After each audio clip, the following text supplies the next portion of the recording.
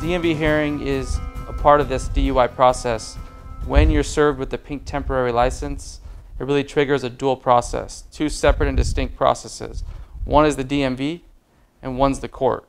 The court's going to try to deal with getting a conviction and putting you on probation, whereas the DMV's sole discretion is your license.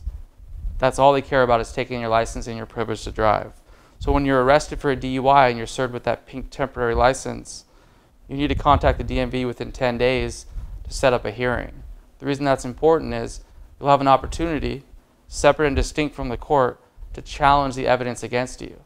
And your lawyer will get into you with what the evidentiary standard is at the DMV, but they must meet some very critical elements in order to suspend your license. So when you challenge the evidence at that hearing, you're essentially doing yourself a benefit, not only to save your license, but also when it comes to criminal court, you already have a leg or a foot in the door to get started there as well.